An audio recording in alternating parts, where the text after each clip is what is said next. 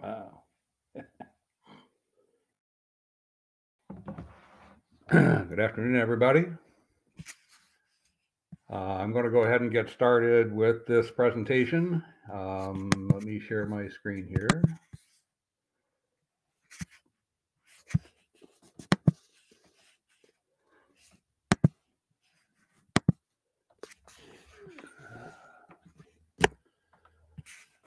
All right, with that, I should be in full screen mode. I don't have, while I'm in full screen, I'm not seeing the chat window or the Q&A window.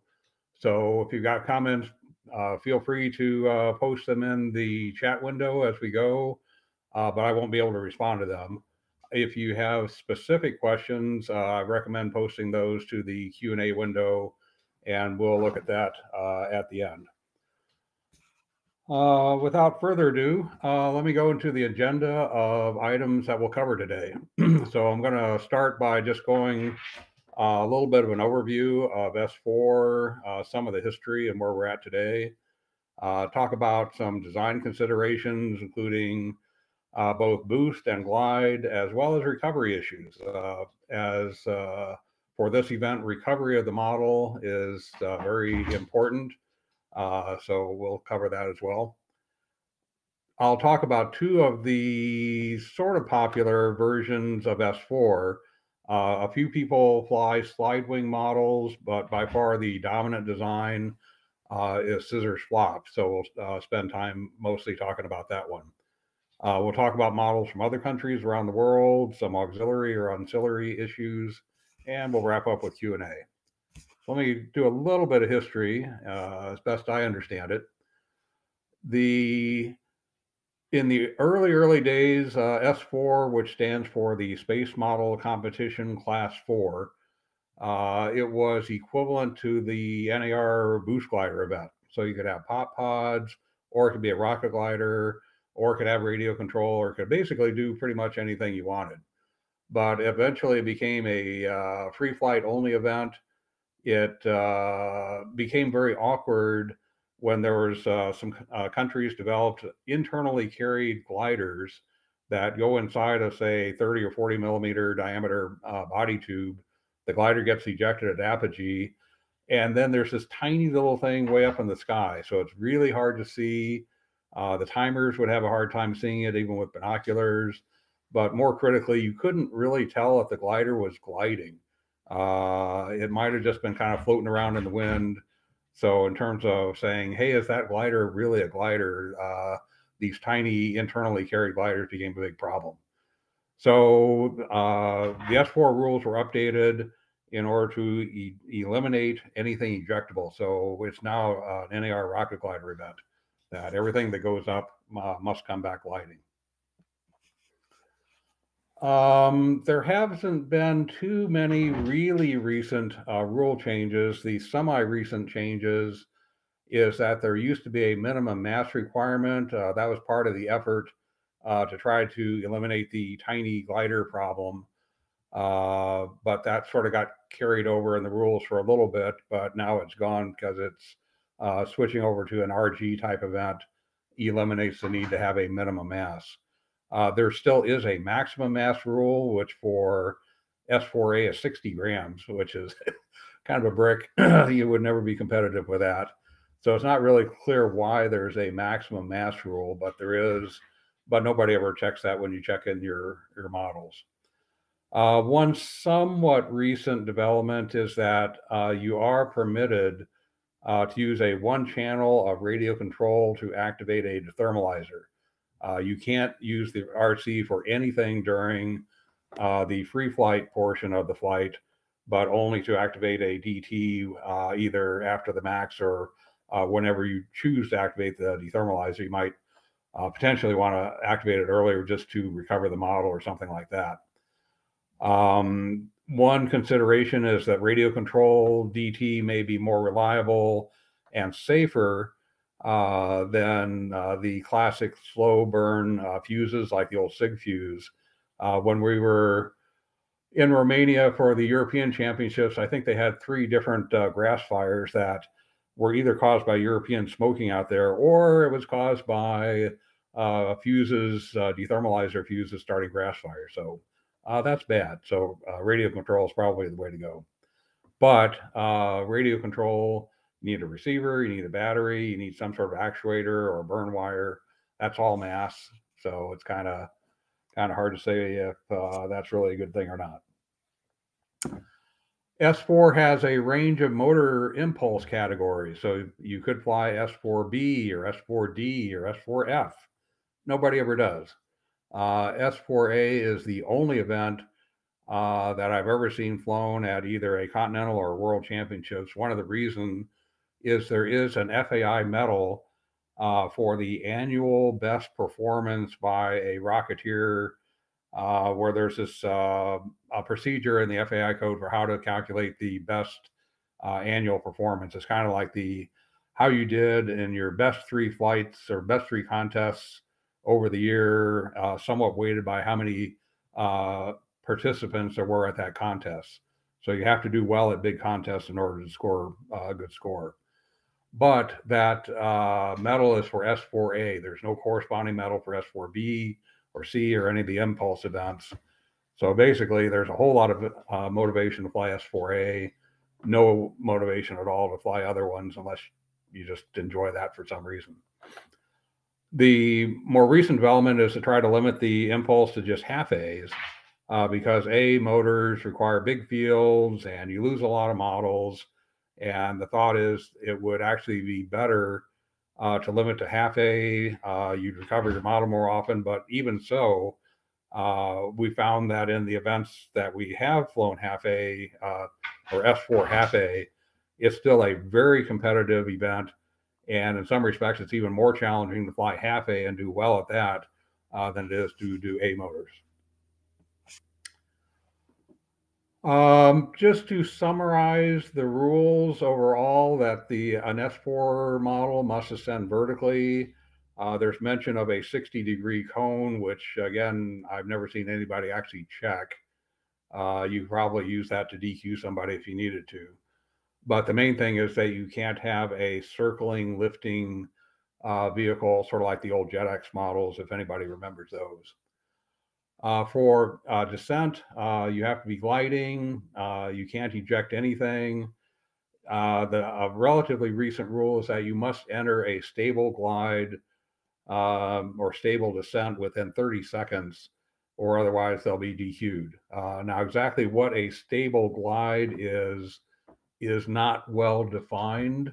If my glider is stalling a bit and then it stalls and then recovers and stalls again and recovers, well, is that stable glide or not?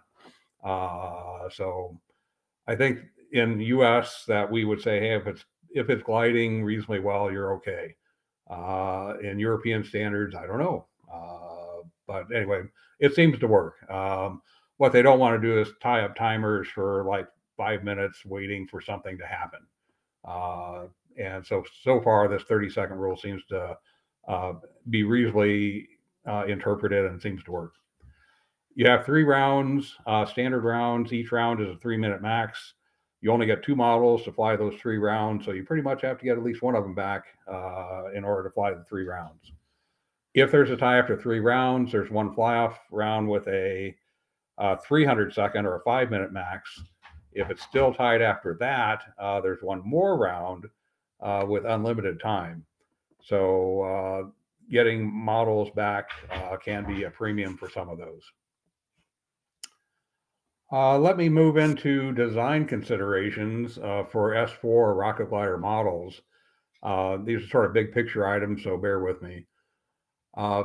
The fundamental item is that a fixed geometry glider that's trimmed for glide will not boost right. That the forces that held up the model in horizontal motion will cause the rocket to loop around quite violently, usually loop around into the ground. So basically, a fixed geometry glider will not work for S4 unless your name is Keith Vineyard. He did that R&D project that's shown there at the bottom on how you can, under certain circumstances, have no moving part rocket gliders. That requires immense practice and efforts for trimming and getting everything just right. And generally speaking, I would not recommend that approach for S4A. So in order to have a good S4A model, you really need to have some kind of geometry change, control surface change, mass change, or mass CG position changes in order to go from something that will boost straight into something that will glide well. And obviously, you can have combinations of these various changes. There's a huge variety of things that have been tried over the years or are available in terms of what can work. You can do pop-up elevators on your empennage. Early days did a bunch of slide pods or just the motor mass shift. Swing wings were popular at one time. A whole lot of people have put effort into making wing flap models work, which is sort of the various derivatives of Bob Parks's design called a hummingbird. But a whole lot of people have put a whole lot of time in hummingbirds and had a whole lot of frustration with them. So they are, anyway, they're a possibility out there. More popular ones, at least in NAR styles, like the slide wings. You can have the wing slide all the way back to the horizontal stabilizer, or perhaps just a partial travel back there.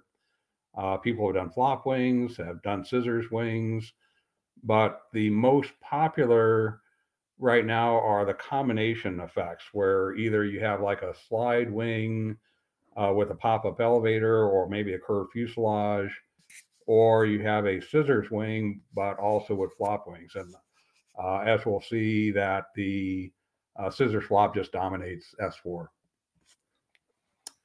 The critical part about getting from boost to glide is that you have to have the correct pitch stability derivatives. I'm going to flip here to the next chart. Here's a bunch of equations and pictures showing you what the mathematics are for how to calculate longitudinal or pitch stability in horizontal flight. I'll come back to that in a second. Whoops, where are we going here? There we are. Typically, you get the transition to glide by having some incidence between the wing and the horizontal stabilizer. So either the horizontal stabilizer elevators at a negative incident, or you can put the wing at a positive incidence. And that turns out to be a really handy thing for scissor swings because when you've got positive incidence on the wing in a glide position, when you scissors or rotate the wing around, that becomes merely kind of a left-right eccentricity, which really doesn't affect your boost hardly at all. So for scissors flop designs, the scissoring motion makes it a lot easier to make the incident effect go away during boost, and it makes it easy for S4A scissor flop models to boost very straight. One thing to talk about here, this is the horizontal orientation, but if your rocket glider happened to be pitched down when the wings move or whatever activation goes on, the equations are slightly different depending on the actual orientation. And in a nose down condition, it becomes even harder for the glider to recover. So you may need more incidence to get 100% guarantee of a transition than you might expect. And we'll talk about that. Again, any incidence effects will cause a loop in the ground. The way the slide wing suppresses this is by sliding the wing aft such that the moment arm between the incidence in the tail to where the wing is located, that moment arm is basically pretty close to zero. So the pitch moment from the tail incident goes away significantly. Another way of doing that is to get your negative incident by a pop-up elevator. So you just hold the elevator down during boost. You've got a burn string or something that releases it for glide. So you can get the same effect either with a pop-up elevator, or you could do wing flaps, that you could have the wing flaps held up for boost and you have them drop down for glide. As I mentioned, the scissors flop wings, that the scissoring rotates the wing incident out of the pitch plane. So scissors flop gliders typically go very, very straight. The transition, how much incidence do you need? If you've got a sort of a standard boost glider, not a rocket glider, boost gliders typically work well on as low as 1 degree incidence or 1 to 2 degree incidence. Rocket gliders or S4 models seem to need more. 3 degrees incidence for slide wing models seems to be good, but I've had scissors flop models with 3 degrees of incidence just do death dives, and I've been building everything recently with 5 degrees, and that seems to work. Haven't had any problems with 5, but 5 always looks like, wow, that's a lot of incidence. You really need that? And right now, I would say, yeah, if you want 100% reliability for glide transition, you need a lot of incidence, more than you might think.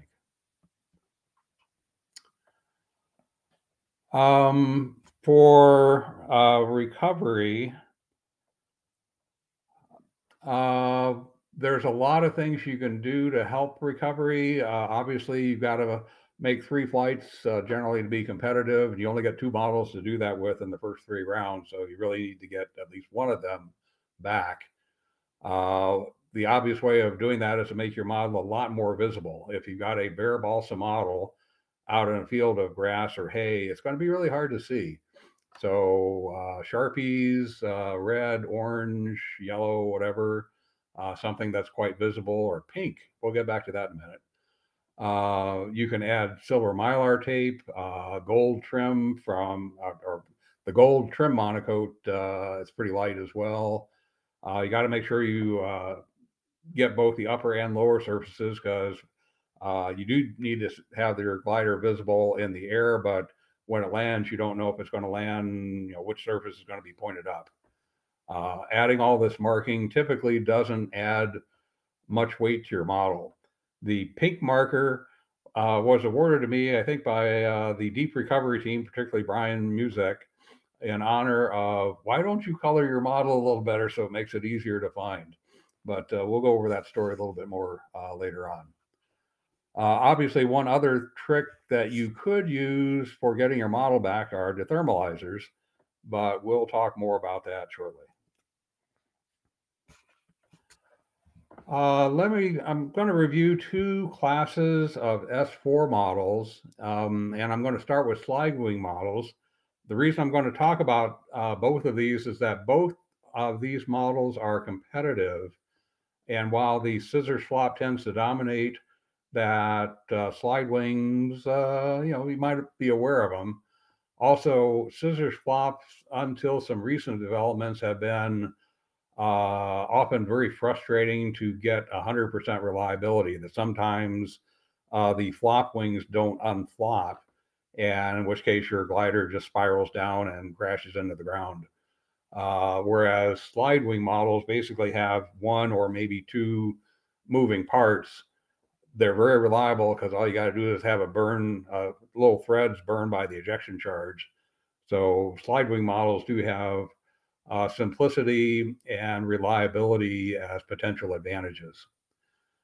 On the left-hand picture, there's two variants of slide wings. The one at the top, or sort of in the back of the picture, that uses a fuselage made out of 3 stacked graphite tubes. So the tube diameter is 0.78, and the height, therefore the width of the fuselage there is 0.78. The height is 3 times 0.78. So it's very stiff vertically, pretty stiff laterally, but the stacked tubes also give something for the wing slide box to go around. By using a stacked graphite tubes like this, you don't have to have the auxiliary plate, either plywood or fiberglass or whatever. You don't need that auxiliary plate like you would if you had the classic T-slide type sliding wing arrangement. The glider on the bottom, and also shown, same glider shown on the right-hand side, that uses a curved fuselage. So you can kind of see the curvature in the right-hand side. The reason to have the curvature is so that the wing will be at 0 incidence when it's way in the back, and as the wing slides forward, then it will come up to whatever positive incidence you want to have. In this case, this particular glider was set to 3 degrees, and it's worked perfectly every time. The weight of the glider that I'm sort of holding there in the hand, that's about a 12.5 grams for the glider. So it's not a bad weight, but as you see, we can get a little bit lighter than that. One of the reasons it's a little bit heavy is you do need a big wood fuselage, and you also need the slide box. In this case, I'm using a 3D printed slide box that's going to be shown in a little bit more detail. This picture here shows another one of the gliders that has the pop-up elevator and the graphite fuselage. So you can get modest wingspans on a slide wing, but since the wings aren't tucked in, this type of design is somewhat more prone to flutter or divergence. So you would shred your wings going up if the wingspan is too high. Just talking a few details about the glider design. I typically build mine with 1/8-inch balsa. If I'm feeling busy or aggressive that day, I might taper the thickness down towards the tip. Sometimes I feel lazy and I don't. The airfoil thickness is probably about right in the center, and maybe a little on the thick side towards the tip. not necessarily great practice, but it seems to work, so it's okay. If you're feeling aggressive, you can go thinner. That has a potential for shredding on the way up. So it all depends on how, the quality of the wood and how you build your models. A little bit of app sweep will help. You might notice that all these gliders have sort of roughly straight trailing edges and somewhat swept leading edges. And that's in order to help a little bit with flutter and divergence to make sure the wing survives boost. If we all switch to half-A motors permanently, that might allow for a little bit larger wingspans or aspect ratio. Horizontal stabilizer, 16th inch balsa, and a lot of discussion about covering back in the old days when it seemed like we had infinite time, that we did a lot of covering with Japanese tissue. That does add strength, but it does also add some mass. And the classic Isaki tissue, I think, is out of production, although I've still got a bunch in the garage, but good tissue is getting harder to find as time goes by. You can do other types of paints or aerogloss dope. That adds mass. My trend is just fly naked. Why not? And it seems to work unless it rains that day, in which case I'll be out of luck. But so far, it's worked out pretty well.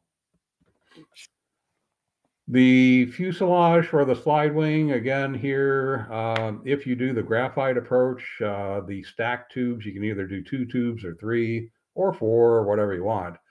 What I found is that if you only use 2 tubes and you've got some elbow room for the slide box to slide around the tubes without jamming up, the left to right, or the sort of the roll precision of where the wing winds up, isn't that great. And if you have for example, if you have a pop-up elevator and the wing's at an angle, or the horizontal stabilizer's at a kind of a weird angle relative to the wing, the glider may go into a fairly tight turn. You get better precision if you go to 3 tubes. That will give better roll position of the wing in its deployed condition. If you go with curved fuselages, you could use spruce. I typically use light ply. Light ply is also getting a little harder to find, but you can order it from places like Tower Hobbies and still get it. The nice thing about the curved fuselage is that you no longer have a pop-up elevator, so that simplifies some construction. It also simplifies prepping the model, because with a pop-up elevator, you have 2 burn strings, one for the wing and one for the elevator. With this one, you'd only need 1 string just for the wing. You could also, as I mentioned, go with the old T-slide approach. I haven't done that in a while myself, so I don't know. For the slide box, I mentioned I'm doing 3D printing. It's pretty light. The little 3D printer I've got can print very thin parts, so they're pretty light. If you got a laser cutter, you can do like in the Apogee Cirrus Breeze kit. They've got a very clever, I'm pretty sure it's plywood wing box there. Or, gosh, you could actually make it yourself. It could be done, but some of these other techniques are a lot easier and more precise. Here's a couple of pictures of some 3D printed parts. The slide box there is 2 pieces. There's kind of a left-hand and a right-hand side piece. You can glue them together so that the glue never gets inside the wing box. So you got nice smooth surfaces there. And there's an arrow pointing to the thread attach horn or hook. That's just printed right as part of the part. So it's ready, already done as soon as you put the wing box together. I do use masking tape, or that blue masking tape around the front. That serves both as where to stop the wing in order to get the wing at the right trim location, but it also does absorb the shock of the wing slapping forward and hitting the stop there. So rather than having a piece of wood or graphite or something else, just wrap some tape around the fuselage and that works great. On the right-hand picture, there's a little thread guide where the wing thread would go aft, go through that hole, and then back up forward in order to go through the pod for the wing holdback thread. Let's talk a little bit more about transition, since that's really critical. If you had a flat bottomed airfoil that's shown on the right, and you glued that flat to the your slide box, you'd have about 1 to 2 degrees of incidence, kind of depending on exactly what airfoil you're using. Again, that could work, but it probably won't, because if the glider doesn't come out in a perfect orientation, that small degree of incidence will probably not be sufficient to transition your glider, and down you go in a death dive. The other methods we've already talked about, so pop-up elevator, held down during boost, release for ejection, or the curved fuselage approach. Either one of those will give you very high reliability for transitioning from boost to glide. All right, let me talk about scissors flop models for a bit. This is the Miracle glider that I used at the World Champs this year, and the miracle part is not its performance, but that it's still here. After 4 rounds, so 3 standard rounds plus the fly-off round, I still have this model, and it's all due to the U.S. Deep Recovery team, particularly Chris Kidwell and Brian Music, that did a lot of spotting and tramping out in the field, including, and you can note here that this is a lot of natural balsa surface here. That one time this landed right in the middle of a patch of hay, and Chris Kidwell said he probably walked by where it landed about 3 or 4 times prior to him actually spotting it, since I didn't do what I said and put a whole lot of highlighters or markings on this side. And that's why Brian presented to me the legendary pink marker that shall be used for all future gliders. Which I'm not sure if I'm going to stay with pink, but I will use orange or yellow or something a little bit brighter in the future. Some features of scissors flop designs. You can typically have larger wingspans than you could with a slide wing. The model I'm using right now has about an 18-inch wingspan. I've seen other S4A models that are even bigger than that. What's the right wingspan? I don't know. We'll talk about that. Again, sort of the same type of balsa wood. So start with 1/8 inch, maybe 3/32. I typically use a planform that's just a straight taper. That's say about 2.5 or 3 inches cord in the center. Usually about 60% of that out of the wingtip. So if you have like 2.5 in the center, maybe 1.5 inches out at the tip. Straight taper is just very easy to airfoil, so that's one reason I do it that way. Same issues for horizontal stabilizer and for covering. That again, flying naked seems to work unless you get a bad day, which it doesn't. As far as the fuselage goes, there's several options here. That the one that I typically use is a 098 graphite tube. You could move up to a 120 tube with only a little bit of additional mass, and that provides you even more stiffness and strength. I've tried smaller individual tubes like 078. They just seem way too flexible. They don't work well.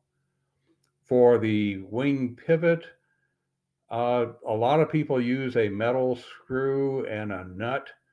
I haven't personally figured out exactly how to do this on a good basis, because with a screw, you either have to drill through a larger graphite tube, which always scares me, or you would have to cut the tube, put in whatever pivot mechanism you want, and then sort of splice the two back together again.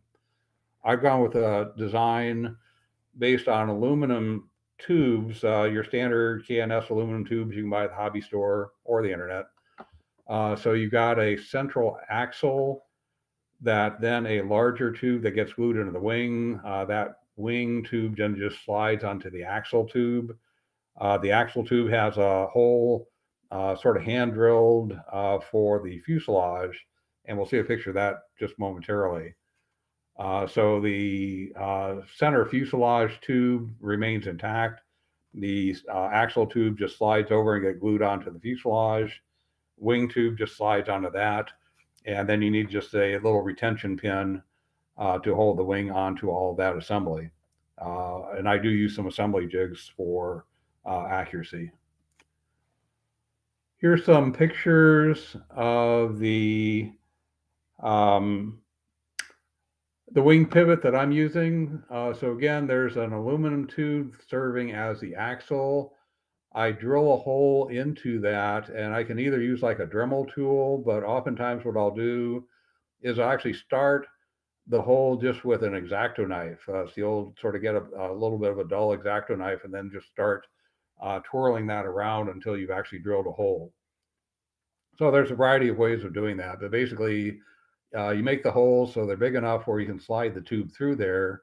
And then I use an assembly jig to glue that axle to the fiber or to the graphite fuselage tube so that that axle tube is perfectly perpendicular to the graphite tube. And you can see a little bit of 5-minute epoxy kind of sitting there in the center of the axle tube. On the two pictures on the right, that's kind of looking on the top surface of the wings. So you can make a retention pin that's either a couple of nested aluminum tubes. You can make a little 3D printed tube. You could probably use a piece of nylon screw. Any of those would work fine. An example in the lower left hand is a picture of how one of the Russian design does it. Looks like it's got a screw that goes into sort of a blind fastener down there. And there's some interesting paraphernalia. But anyway, we'll see more of that later on. But it's a bit more complicated. So there's aspects of the aluminum tube method that I prefer. One of the more tricky parts about scissors flop designs is the flop part. You need hinges, and you need some way to make sure that the flop wings will always unflop. In order to do that, you need hinges. I typically use 1 ounce Kevlar fabric that you bond to the wing. In the old days, you'd use Ambroid. That's out of production, so I've switched to Titebond. Titebond sounds like a terrible solution, but it works well. Usually I use the double glue approach where you sort of put a little bit of Titebond down on the balsa wood, rub that in and let it dry. And then you put the hinge down with more glue and then let that dry. And once it's totally dry, then you can sort of crack the hinge and it should be just fine. An alternative is you use Tyvek tape. That's got a really aggressive adhesive on it, but even with that, if there's any force on the tape, such as rubber bands or anything else, it will creep over time. So I prefer something that's bonded to the wing if that's feasible. For the flop wing deployment, rubber bands work most of the time, but not 100% of the time. So you need something better. And options are torque bars. Don Carson's done some great work in this area. They have a problem with torque bars where it's really hard to get them to go through a full 180 degree or even 210 degree motion without going past the yield point of the metal. So an alternate, well, Don's got a method for a longer music, sort of a double length torque bar, but an even simpler method was something that Trip Barber came up with that I'll call the belt and suspenders approach, where you don't try to get the torque bar to go 200, 180 degrees or 210. You just have it be for about the initial 90 degrees of deployment. And after that, the rubber bands take over. And that procedure, it works great. I use it at the World Champs. Kevin Cusick used it at the World Champs. I think Ryan used it also. And we all had perfect deployment. So this belt and suspenders approach, that's the way I'm going for the time being, at least. Talk about the scissors rotation. Typically, this is fairly simple. You've just got a rubber band going up to the pylon. What I do is I've got the rubber band going to the wing stop, a little post that gets glued to the wing just to say where the wing should stop rotating.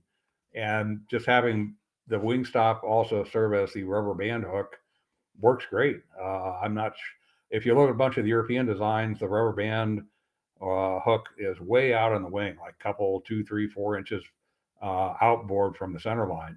I've never really understood why. So I just put it on that center post and life goes on. It's perfect.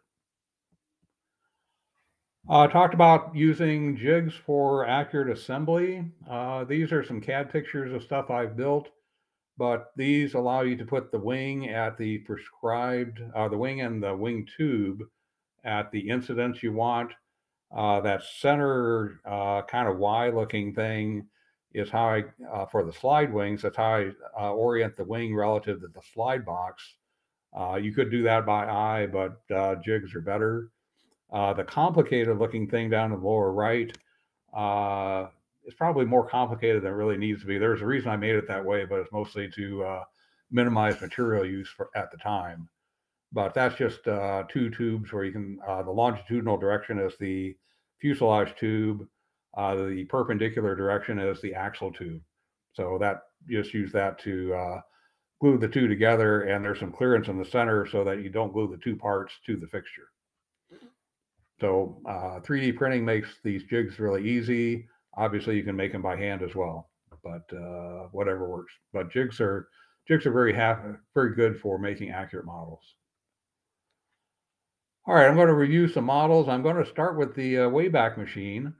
Here's a couple of fun pictures from the old MIT composition design book. On the left is a little one. If you remember, any of you old timers out there remember NAT events and Hornets and Sparrows and all the various impulse categories. So there's a NAR Rocket glider that was a pop-up elevator plus engine shift. Jeff Landis liked the slide pod approach, shown there on the right. Here's 2 more. Again, a slide pod on this right from Jeff. And on the left is a design by Guppy for a slide wing. Of these, I would say the Guppy's design might still be competitive. But again, the scissor swap tends to dominate the environments these days. Let's talk about more modern times. One of the great designs was by Venus Rocketry and Mark Petrovich. This particular design got a lot of people going in S4 type rocket glider models. It also had a weird behavior that sometimes it would boost just perfectly and other times it would go in a big corkscrew. Never quite understood that.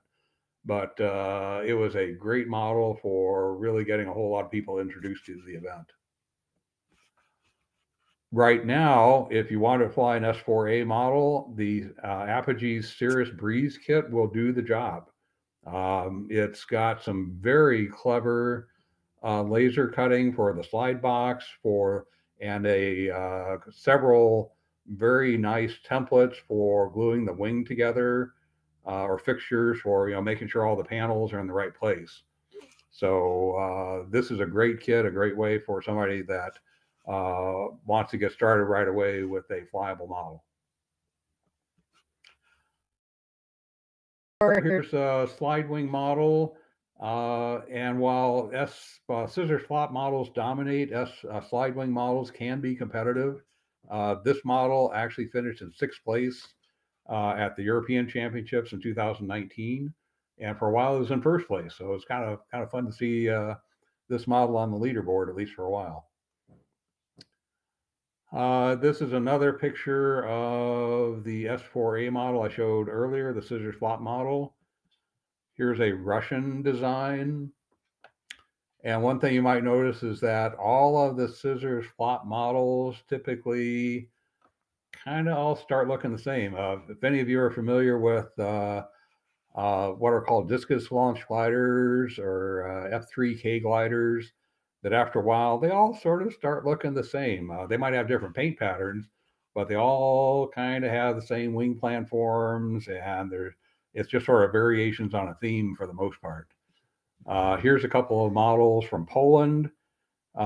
These are maybe a little larger wingspan than those other ones, but again, they all start looking kind of the same. For those of you with deep pockets, you might want to buy these models from Russia. That 70 euros translates to about 80 bucks, I think. I don't know if that includes shipping, but anyway, it's a very high technology model. It's got graphite fuselage. At one time, it had graphite wings. I'm not sure if this one does or not. I assume it does. But yeah, it's a very advanced technology. So just some observations from in general that, again, scissor flop is the dominant design. You will occasionally see something else. More often than not, it's an American. But I actually have seen some Europeans fly something other than S4, or other than scissors flop, but not very often. So again, once you're into scissors flop, they all look the same, other than maybe some tweaks in what aspect ratio are you using, what wingspan are you using. With FAI models, there might be a bit of a change in terms of, well, for FAI, do I do a bigger model, a smaller model? Maybe I fly exactly the same model. I don't know. There's some more use of composite materials. The Russian model there, Keith Vineyard and Kevin Cusick have also done some. I remember seeing one from the UK that was just a magnificent piece of technology that completely failed during flight, but their construction was immensely impressive. And again, there's some use of 3D printing, mostly for auxiliary things like thread guides or assembly jigs. Let me wrap up with a couple of ancillary items. If you're launching in windy conditions, you might need these support posts in order to keep too much bending moment from sort of binding up either the vehicle on the launch rod or the vehicle on a piston or rail. One thing you do want is you want the horizontal stabilizer to come off of its guidepost at the same time the rest of the rocket comes off the launch rod or the piston. So some sizing is important. Said I would talk a little bit about dethermalizers. There's this thing called in professional aerospace called TRL, or military or any sort of day job type stuff, where TRL stands for Technology Readiness Level. And it seems like all of the technologies for dethermalizers, everybody says we ought to have better dethermalizers. And yet it's always like, yeah, we should work on that, but nothing quite gets to the right technology readiness level where I would actually put it on a competition glider at a major contest. I know Matt's doing some work with the Admiral Max Deploy or whatever it's called. That might work, but it's always a trade-off between how do you activate it, what's the mass, what's the battery, what's the dethermalizer method. But as time goes by, there will probably finally be an electronic solution that will work. So maybe we're getting closer, but I haven't seen that used on a regular basis yet. For S4, glide is important, but obviously your boost altitude is also important. So pistons can help, or they can help rip your model apart. There's a lot of work done on S6 models, the streamer duration, where they don't piston launch because they build the model so light that the extra velocity from a piston launch might crush the nose cone or shred the rest of the model. S4 models can perhaps get in the same category, so you sort of need to decide whether you want a piston launch or not. One thing that I have seen is that slide wing models are aerodynamically cleaner in boost than scissors flop models, so they will boost higher, but typically they don't glide quite as well. So it's a trade-off between boost altitude and glide performance. one of the most important things you can do there is that last bullet for use a checklist. I've had flights, and I'm sure others have too, where, gosh, I forgot to put on that rubber band. Gosh, I forgot to take that piece of tape off, whatever. So always use a checklist to improve your reliability. And lastly here, that there's always the effort for saying, well, I'm going to win by having improved performance. So you get there by having as light as possible, but not to the point where it breaks. Better airfoils are typically very thin and cambered at low Reynolds numbers. Thin airfoils and cambered airfoils are difficult. They're hard to create. They're hard to make flop wings out of, things like that. So the best airfoils are also the most complicated airfoils. One other thing, this is something Bob Parks likes to harp on, is basically don't forget the drag part. Everybody thinks about lift and all that, but the drag coefficient is very important as well. You can get somewhat less induced drag by going to higher aspect ratio. You can reduce parasitic drag by getting rid of rubber bands and rubber band hooks and all that kind of stuff if you were to switch to torque bars. But there's again, the belt and suspenders approach is just totally reliable. So again, a trade-off. Steve and Terrell and others have mentioned the importance of air. Air is also very critical for S4. But then there's the issue of all this issues with better materials. There's this old phrase that Americans build stuff and they're always tinkering, but Europeans just go out and fly and get good at flying. So there's also always a trade-off between trying to have the best model versus also not having a brick. So always look for that trade-off there. All right, I'm going to wrap up here with some words of wisdom from Jeff Landis, where and this is sort of the closing from the introduction for the MIT competition book. But these words still are very applicable today. Be a good sportsman. Love your fellow competitor. All good words. All right, with that, I'm going to stop sharing, and I'll go look at the Q&A and see what's going on there.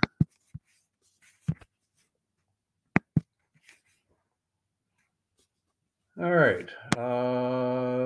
Item here, Bob Park says there's probably an optimum aspect ratio. I would agree.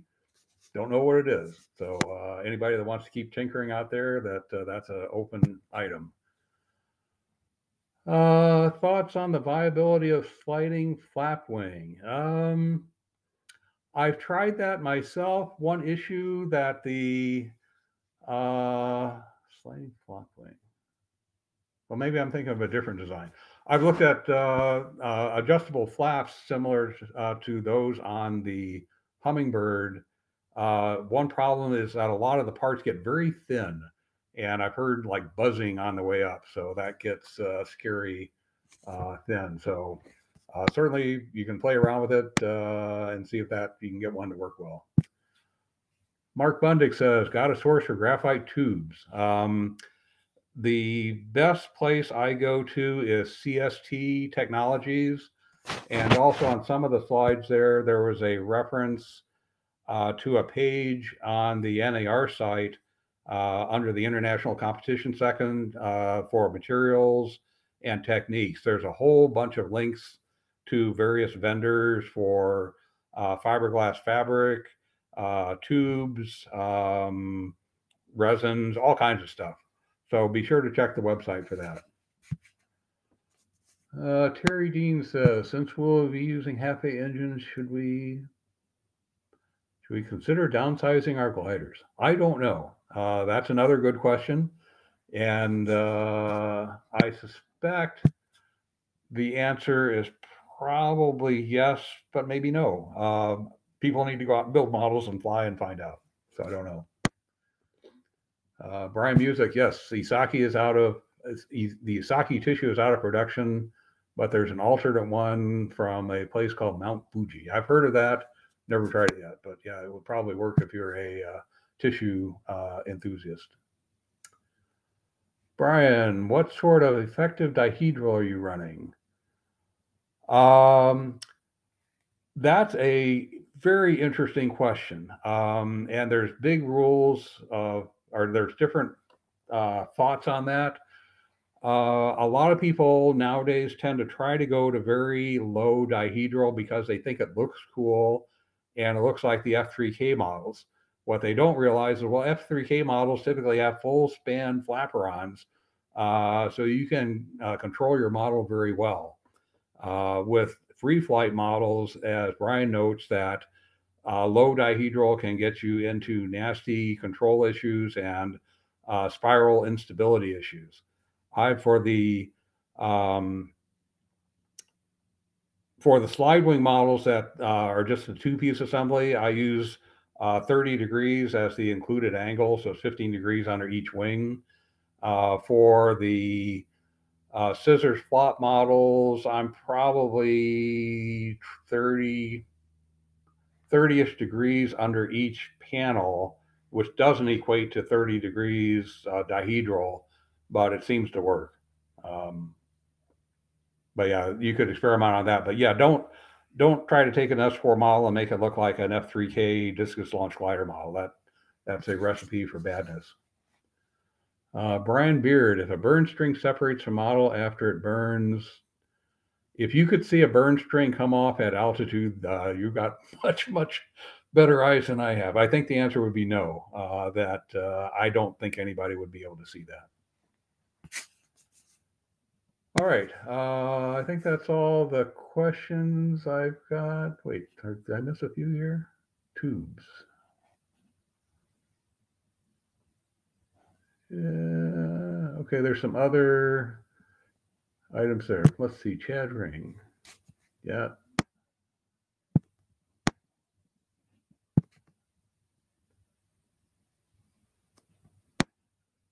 All right, Taurus has a comment. Some East Europeans are using undercamber. Your thoughts?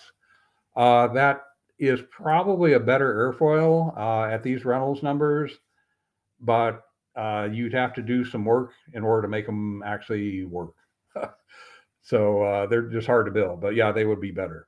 All right, I'm looking at the time here, saying I've got to end here in 30 seconds. So with that, I think I'll wrap this up for now. Appreciate you all joining me today, and hope you enjoyed it. And with that, I'll bid you all adieu. Bye-bye.